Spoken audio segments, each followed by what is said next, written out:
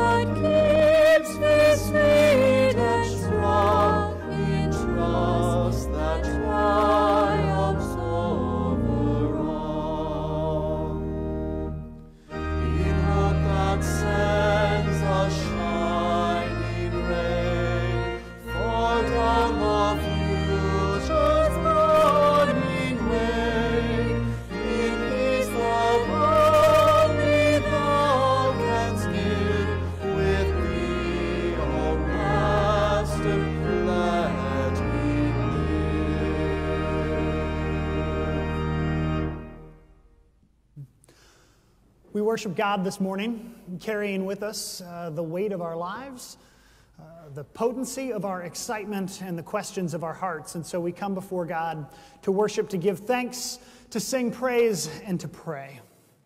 Let us come before God in prayer.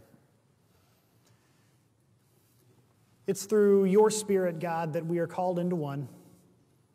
It is the oneness of the church that Jesus establishes and prays for. It is our unity in the Spirit of Christ that gives us voice into a world that is broken and divided. And it is in oneness of voice now that we call upon your Spirit in prayer. Our Father, who art in heaven, hallowed be thy name. Thy kingdom come, thy will be done, on earth as it is in heaven. Give us this day our daily bread, and forgive us our trespasses, as we forgive those who trespass against us. And lead us not into temptation, but deliver us from evil. For thine is the kingdom, and the power, and the glory forever. Amen.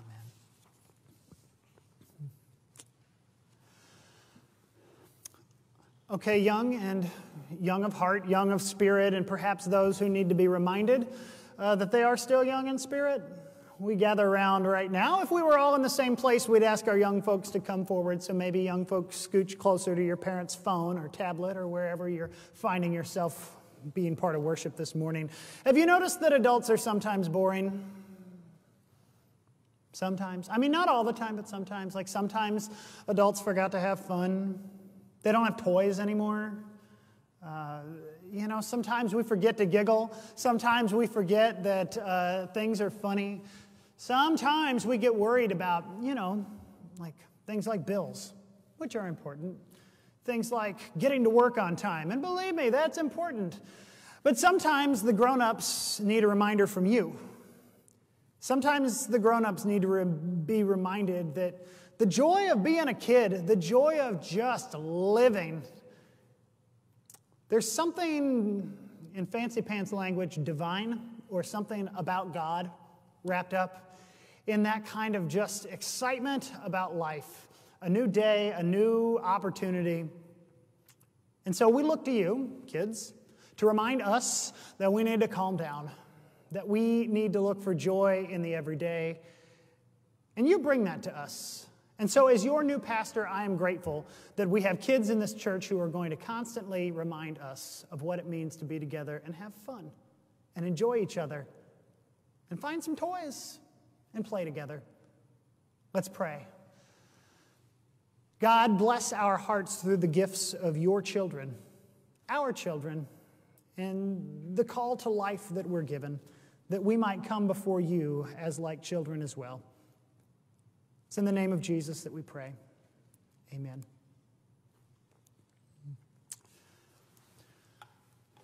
Now, the things that we carry with us that we don't know what to do with, the things we carry with us, that bring us a sense of the weight of life. The things we carry with us that, just make us pretty happy. We bring all of this before God in our moments of prayer. I want to remind you that you have opportunities to share the things that you're praying for with your church family. You can do that at FCCMcKinney.org through the prayer template form there on our website. Click on prayers and it'll take you to a spot to type up what it is you'd like somebody to pray for and who it is you'd like that to go to.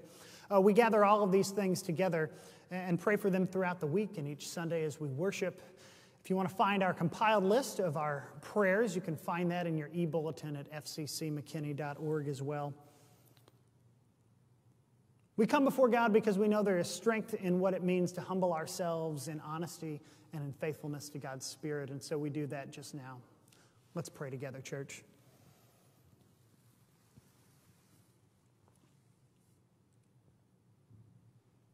God, shape us by the power of your Spirit. We lay ourselves before you in worship. We come before your presence. And we know that we have tried to be too in charge of too many things for too long, and it's not working. And so we soften our hearts and quiet our voices of command and direction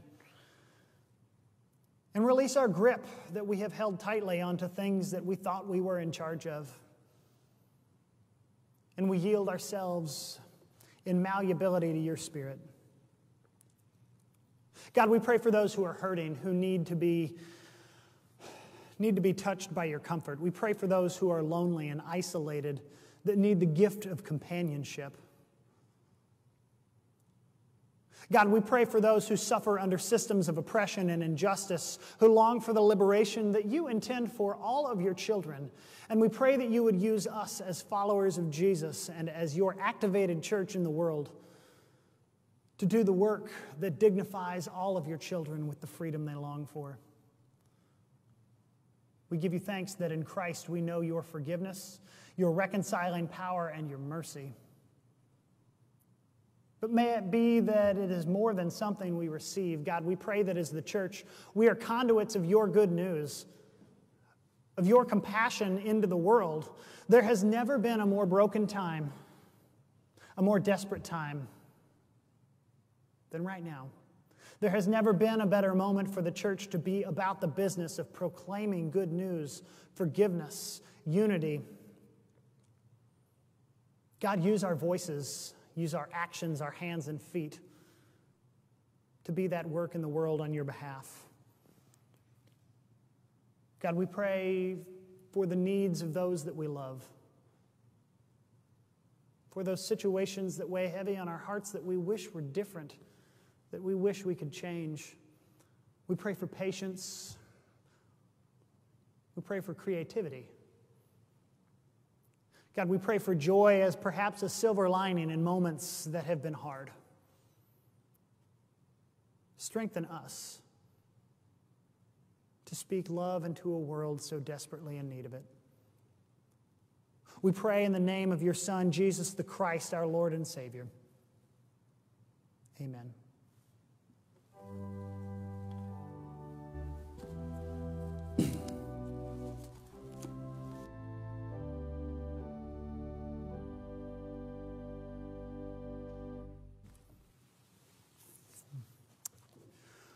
We are reading this morning from the 20th chapter of the book of Acts. We're going to pick up at verse 7 and read through verse 12. And it goes like this. On the first day of the week, when we had met to break bread, Paul was holding a discussion with them. Since he intended to leave the next day, he continued speaking until midnight. There were many lamps in the upper room, upstairs, where we were meeting. A young man named Eutychus, who was sitting in the window, began to sink off into a deep sleep while Paul talked still longer. Overcome by sleep, he fell to the ground 3 floors below and was picked up dead. But Paul went down and, bending over him, took him in his arms and said, "Do not be alarmed, for life is in him." Then Paul went upstairs, and after he had broken bread and eaten, he continued to converse with them until dawn. Then he left. Meanwhile, they had taken the boy away alive and were not a little comforted.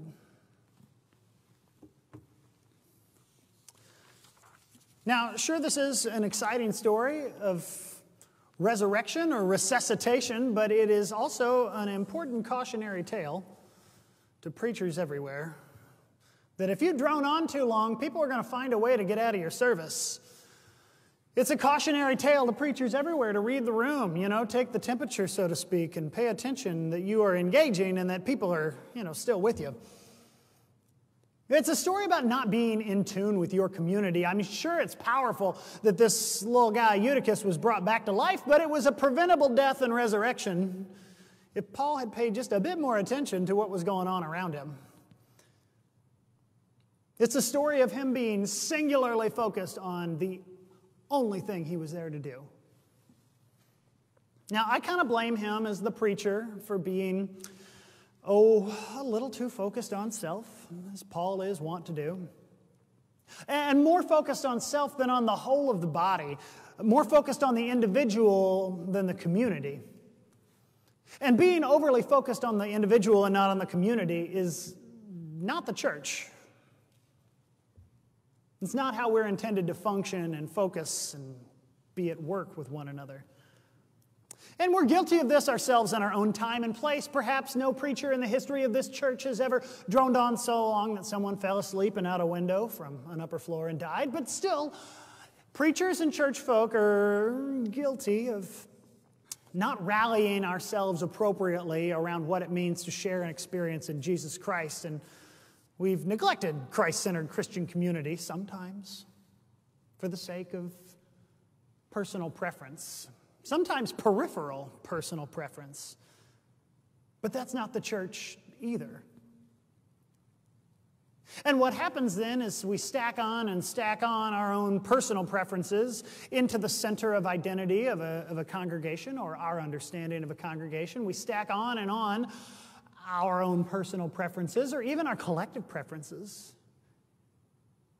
And sometimes make that just as central to who we are as what it means to follow Jesus. And that's not the church. And when we do that, it becomes more and more difficult for us to share Christian community with people whose personal preferences don't match our own. It makes it harder and harder for us to share Christian community with people whose political leanings are different than ours, whose cultural understandings, whose household makeup, right? You can fill in the blanks of all the ways that our lives are different. And sometimes if we make all of those things central to the church, just like we make faith in Jesus Christ central to the church, it makes it difficult for us to be in Christian community with people whose lives don't look like ours. And so, what do? Well, we have what it takes. We have what it takes to sort of avoid this trap that the preacher in this morning's passage falls into, to not be overly focused on just one thing. How to pay attention to one another. We've got what it takes to build community. We've got what it takes to rally around this central idea of our shared faith in Jesus Christ. You know, you've done it before. We know how to build community, even temporary community. You've been at the football game when people who are cheering for the same team you are sitting around you, but you don't know these people. But when your team scores the big play, scores the goal, right? You start high-fiving with people you have never met before in your life. Because you have that shared moment, that shared experience. We know how to share experience and build community, temporary or long-standing.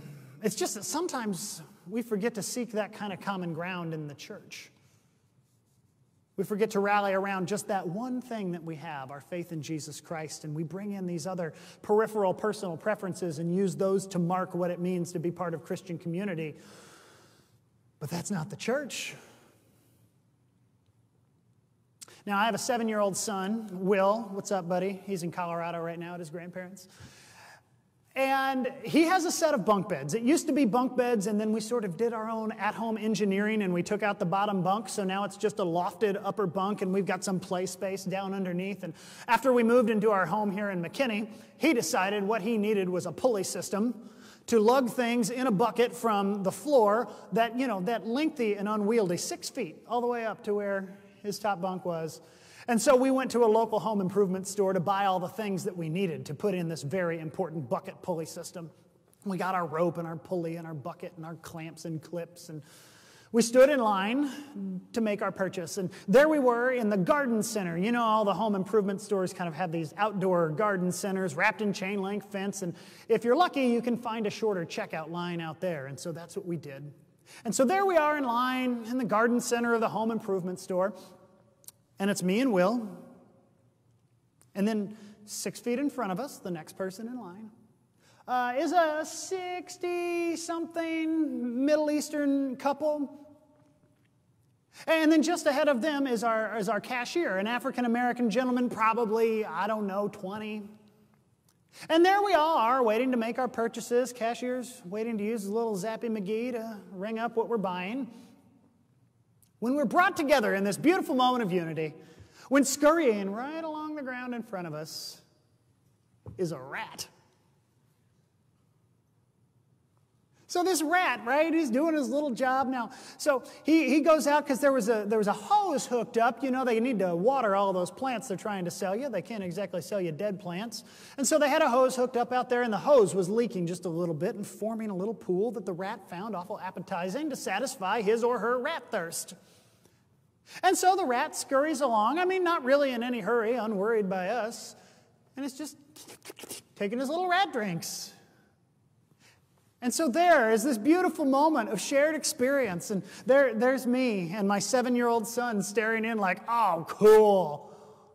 And there's the gentleman in front of me staring in like, oh, cool. His wife quickly exited the scene. There's the cashier staring over at the same rat, at the same puddle from the same leaky faucet, doing the same thing. Myself, my son, the gentleman in front of me are all doing. Cool, a rat. And there we all were, sort of all little boys at heart. And so we made our purchase and we're walking out to the car, and in my head I'm thinking, oh, ain't that America? Isn't that beautiful? These people from all these different backgrounds and stations in life sharing this experience of a rat getting a drink of water in the garden center of the home improvement store. God bless America. You know, and we had this moment and we're all chuckling together, and the gentleman in front of me is laughing at his wife who didn't want to be anywhere near the rat. Now, surely the table and cross of Christ is more potent and powerful as a rallying point for the church than a rat in the garden center at the home improvement store. Surely there is something more potent and powerful in what we share in our professed faith in Jesus Christ that can draw us together into one body and help us de-emphasize those peripheral personal preferences that sometimes overtake the church and put us on the wrong track. Surely the table and cross of Christ is enough to be our rallying point and bring us to life. For people of different backgrounds and places and stations in life to become one body. Surely that's enough, right? Surely the rat at the home improvement store garden center doesn't have more power to bring people together than Jesus. And so we've got to be careful about the need to overcomplicate. The need to unnecessarily narrow our scope more and more and more into what it means to be the church. Because what happens is when we bring in all those peripheral personal preferences and stack them on and stack them on and stack them on, it makes it harder and harder for us to connect with folks that don't look like that set of personal preferences. When we don't pay enough attention to other people and their own backgrounds and life experiences and what brings them into life in the church, when we are not aware enough of reading the room and paying attention to who is part of this body. Like the preacher in this morning's story, our message doesn't register. Our message doesn't register and people begin to kind of drift off, fall away. And so the neglect of Christ-centered community needs to be at the forefront of our mind. That's a cautionary tale of this morning's passage from this 20th chapter of Acts. It's a cautionary tale to stay really focused on one another. That mutual encouragement that we talked about a few weeks ago that draws us and draws one another back toward this central feature of our church, which is our shared faith in Jesus Christ. It's easy for us to become like the preacher in this morning's story, overly focused on self to such a degree that people are drifting off and falling away. We need to remember that we have something powerful and potent enough at the center of who we are to make all of our varied backgrounds and preferences important as a feature of diversity, but not so much that they are a singular point of our identity, because Jesus is that. So what do we do to recenter us? How do we kind of, rattle the brain loose, all right, get back to the basics?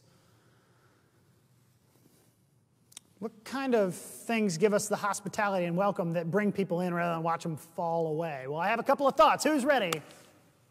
Now, if you were in the room, everybody would stare at me. I would say, who's ready? And you would all stare at me with blank looks. And then I would have to say, okay, I ask a question. Now, please respond. Who's ready? And then you would be like, I am, Peter. I can't wait. Tell us. Okay, I'm going to. What's going to move us there? Well, a couple of things. The first is attendance. Now, I know that this instruction is a little weird in our current time and place. Next Sunday, when we start to regather for worship, some are ready to be here and some are reluctant to re-enter the church building for corporate worship, and I totally get that. But in whatever way you can, online or in person, attend. Make church a priority. Be present to your church community in whatever way is available to you. I would specify this, too, to know sort of the breadth of your church. And so if you typically come to the 11 o'clock service, I would give you the word of encouragement to, from time to time, just on occasion, go to the other building, Go to the Discipleship Center and stick your head in on the 9 o'clock service and see what's going on there. See how members of your church family are connecting with God in worship in a format different than this one. I told them the same thing at the 9 o'clock service, so I hope from time to time you in this service might see them peek their head in, come sit in on worship in a format of worship different than what those folks typically attend. Now, it may not be your preferred method, but it gives you insight into the breadth and diversity of the folks and perspectives that make up your church. Now, some of you might say, as I have had said to me over the many years of ministry where I have done work in a multi-service setting, I have heard the voices say, very insistent, very, I just can't go to a service with drums. Or I'm not going to go sing out of the hymnal. And if you cannot, for a moment, go attend a service whose format is different than what you prefer, I would give you the encouragement to really sit down with God regarding the sin of pride. Because for my entire career, I have served churches with multiple ways of worship and multiple formats and styles for worship. And churches with pastors like yours, right? I have sat through multiple services of varying formats many Sundays for many years.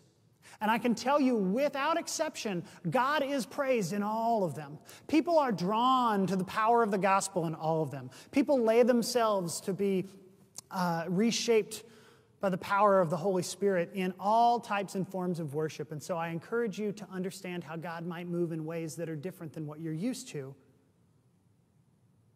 I encourage you to give invitation. Right? Inviting people to join you in worship shifts your focus away from the insular and to the outside world of folks who need a connection with God. Invite somebody to join you in worship because there is desperate need, right? It is very hard to be alive in 2020, right? It is weird. And people are struggling, and parents are stressed out, and there is just weight that everyone is carrying. And imagine what the invitation to connect with God, to join in Christian community, to be in a place where you can find some belonging. What might that mean for a person? Specifically, you don't even have to invite somebody to the service that you go to. Perhaps you've got a neighbor who's much younger than you that you think, I don't want to come to my 11 o'clock service. Great, don't invite them to the 11 o'clock service. Invite them to the 9 o'clock service, and vice versa. It's not about them being with you. It's about folks being connected to the wider body of the church. And so give those words of invitation. I promise you they will begin to rewire your brain about how you understand the purpose and reach of Christian community. Take seriously your giving, because the giving that you do to your local congregation makes possible a whole breadth of ministry that you might not even participate in yourself. My household has been a tithing household for the last 15 years since we've been married. And tithing is a biblical practice that says that 10% of everything that comes into our household goes back out to the work of the local church. And so every month, for as long as we've been married, Annalisa and I have been writing those checks to whatever church that we have been involved in at that time. Right, because the tithe goes to the local church, not to the project I'm interested in, not to the ministry area that my kids participate in, not to the service that I prefer to go to. The tithe goes to the local church. And what that does is provide robust ministry that connects with people in all sorts of places and facets of life. Right? And don't you want a robust ministry in your church? Don't you want an outreach program and mission trips and Sunday school for kids and a choir and bells and worship and infrastructure of staff that does the administration? I mean, don't we want all of those things that bring the church to life? And so if you can begin to rewire your giving, and particularly I would call you to the invitation to tithe as a biblical practice to your local church that supports the ministry, all of the ministry of that local church, I can tell you personally that it gives me insight and appreciation for the breadth of ministry that churches conduct. When I'm not just giving to this thing or that thing, but to the work and purpose of the whole church. It breaks down my personal preferences and keeps me centered on the goal that we're after. Decide to learn. The next couple of months, probably the next year, We're going to be slowly re-engaging some versions of life that we used to know together. And it's going to give you the opportunity to reconnect with people. And there might be some people that, gosh, I didn't really even know you that well before, and I kind of forgot your name. Great. Introduce yourself. Just stick out that elbow for the elbow bump of Christ. I think that's what they call it. Don't shake hands. Just reintroduce yourself. Say, I know we know each other. I just want to get reacquainted. My name is Peter. Ask people about themselves. People you don't already know. Find out what service they go to. Find out about the places where they connect in the church. Get to know people. Just go out of your way. I know you're like, oh, Peter, I don't want to talk to strangers. They told me in kindergarten not to do that. It's okay at church. Talk to strangers. Go out of your way to learn about the folks that share in this church with you. And finally, I want to tell you to consider the Pentecost. If you're familiar with much earlier in the book of Acts, the 2nd chapter, we get the story of the Pentecost, right? And all these folks are in Jerusalem from all parts of the world, and the Holy Spirit shows up, and it's what's called the birth of the church, and like tongues of flame, which is kind of fun, the Holy Spirit descends, and suddenly folks who are all speaking different languages, the church is born into life when those language barriers come down. And it's important to note, they don't all get the same language. The birth of the church is not uniformity. They're just able to understand the languages of the folks around them. It's this multilingual situation. It is this diverse and complex gathering of people that is the birth of the church. It's not uniformity, and that's important for us to remember. That when the Holy Spirit descends again and again and calls the church back to life again and again, it does so hopefully with diverse voices and languages, and we may not speak the same language, but the Spirit of God gives us insight to better understand one another when we're coming from different places, with different perspectives or personal preferences. The temptation is strong and often unnoticeable. We're not even necessarily aware that it's what we're doing when we pile on these preferences and get so narrowly focused, forgetting to read the room and pay attention to the folks around us. It's hard to avoid, and we don't necessarily know it's the path that we're on, which is why we have to work so hard to avoid practices like the preacher in today's story. Or we have to pay attention with things like giving and attending and intentional relationship. Paying attention to the folks who are around us, whose lives don't look like ours. And giving thanks that those folks are a part of our church life. Because when we avoid it, when we don't do that intentional work, whether we like it or not, when we don't do enough to notice others, they begin to sort of drift off, fall away.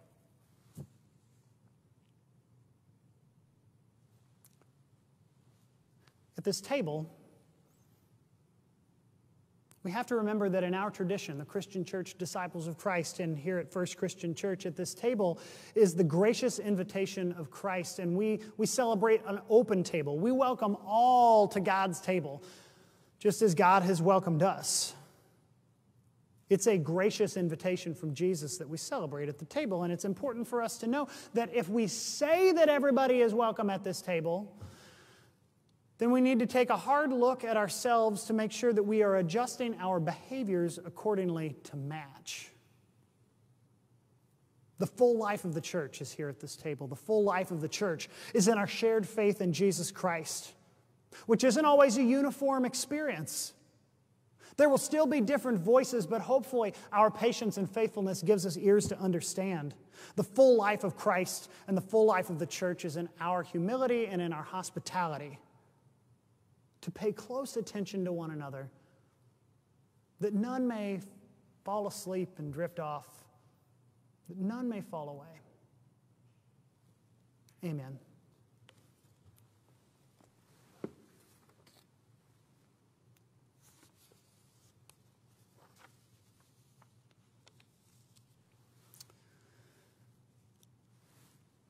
We gather at a table that memorializes Jesus the Christ, Surely that table, surely the cross and the empty tomb evidence of resurrection of Christ is enough to draw us into shared life, to be the rallying point that propels us forward and into our community to share the good news of the power and restorative love of God made known in Jesus. And so as we come before this table,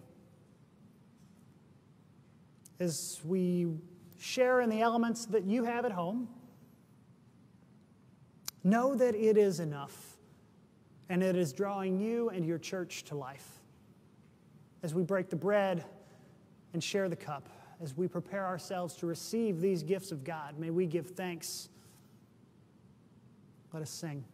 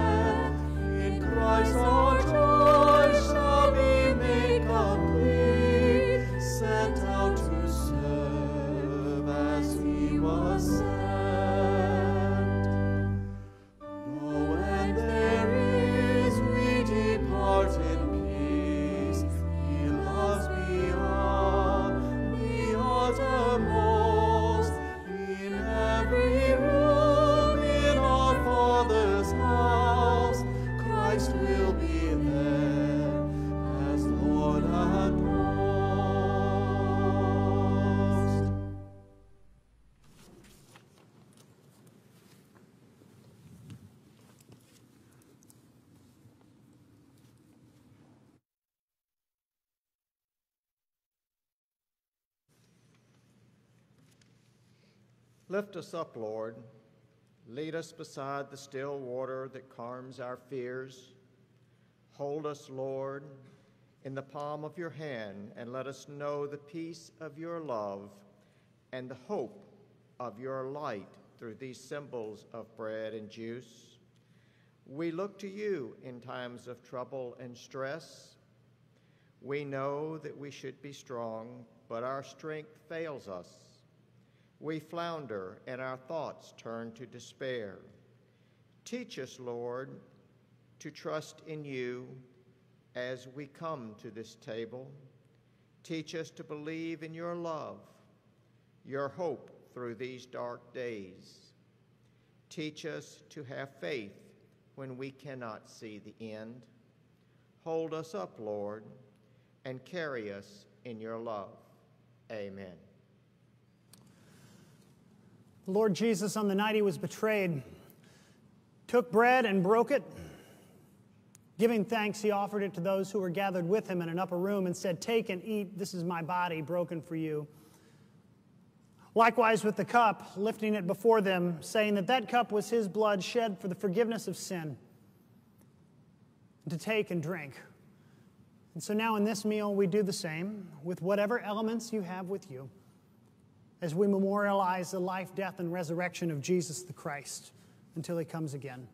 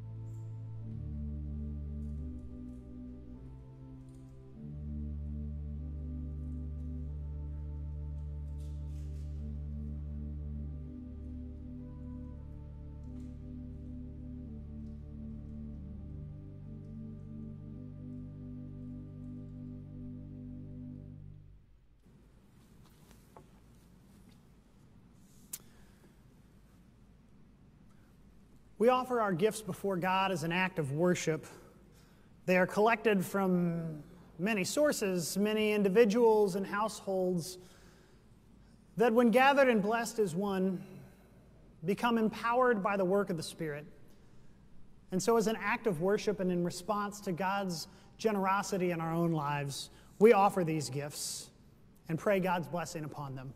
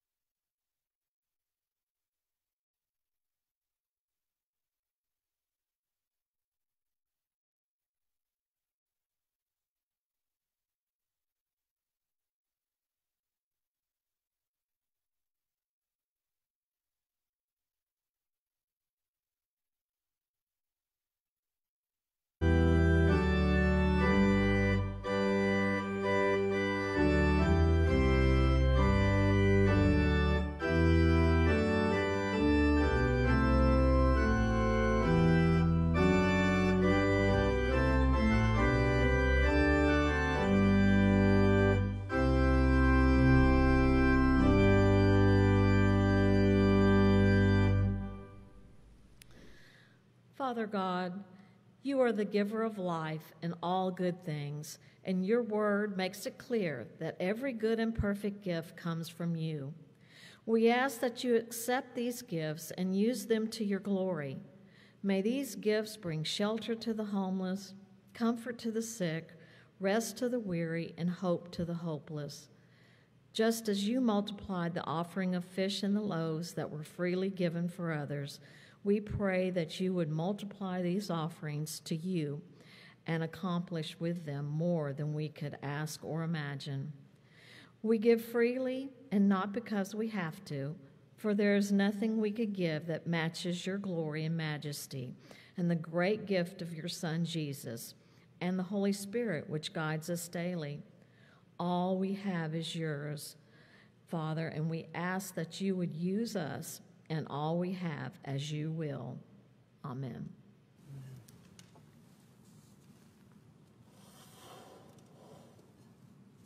We offer the word of invitation that if connectivity here with this congregation has been meaningful for you and you'd like to establish First Christian Church of McKinney as your church home, to reach out to us through the prayer tab on our website, fccmckinney.org. If you'd like to proclaim faith in Jesus Christ for the first time, we gladly welcome that as well and celebrate that with you, and you can reach out to us in just the same way as we welcome you into the family life of this congregation. Friends, we come together before God in our final hymn, this hymn of invitation, and so let's raise our voices in song.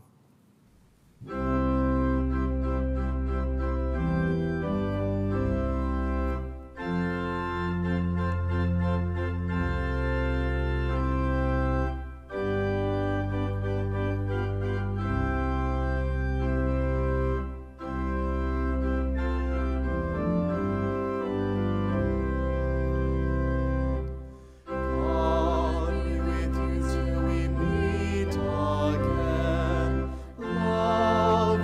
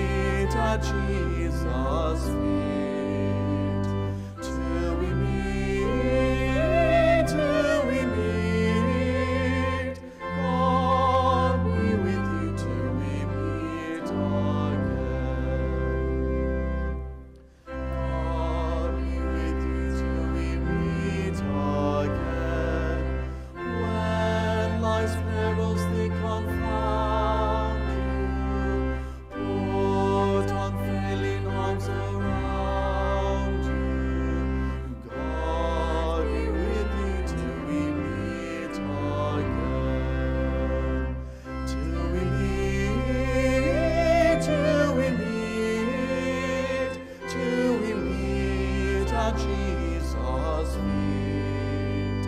Till we meet, God be with you till we meet again. God be with you till we meet again. Keep love's banner floating o'er you. Strike the spreading way before you. God be with you till we meet again. Till we meet, till we meet at Jesus' feet. Till we meet, God be with you till we meet again. Under the lordship of Jesus, may it be that we go forth from worship, compelled to do good in the world, compelled to be conduit of the love of God, compelled to be conduit of the blessing that we have received as part of this Christian community. May we center ourselves on Christ and to do Christ's work in the world. Church, go in peace.